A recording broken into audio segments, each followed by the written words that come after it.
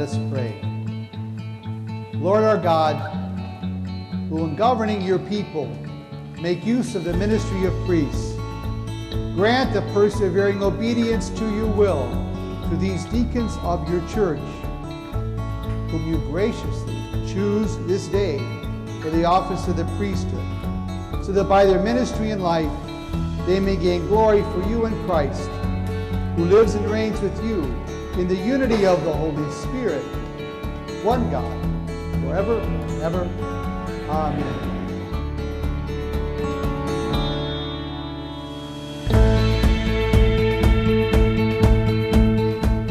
Dear Brandon, Nicholas, David, and Quinn, it seems like it was just yesterday when we were all gathered here, when I was calling you by name at the time of your diaconate ordination.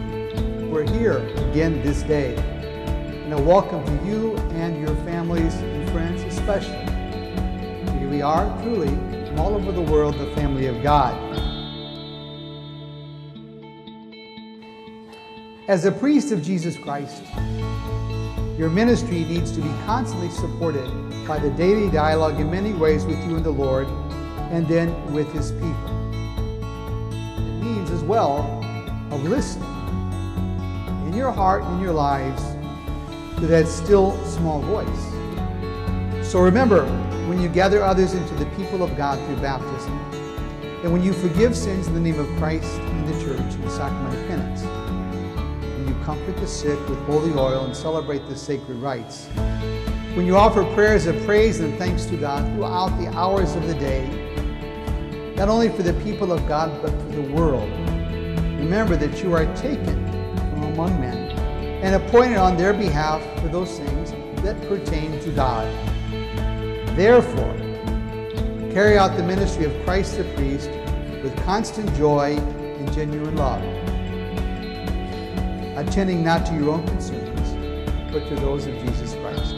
Finally, my friends and brothers, exercising for your part the office of Christ, head and shepherd, while united with the bishop and subject to him, strive to bring the faithful together into one family, so that you may lead them to God the Father, through Christ in the Holy Spirit.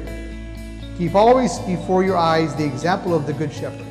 Escuchar su voz, listen for his voice, who came not to be served, but to serve, and who came to seek out and to save what was lost.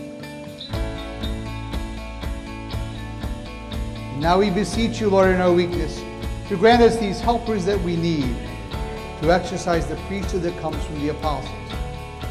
Grant, we pray, Almighty Father, to these your servants the dignity of the priesthood. Renew deep within them the spirit of holiness. May they henceforth possess this office which comes from you, O God, and is next in rank to the office of bishop. And by the example of their manner of life, may they instill right conduct.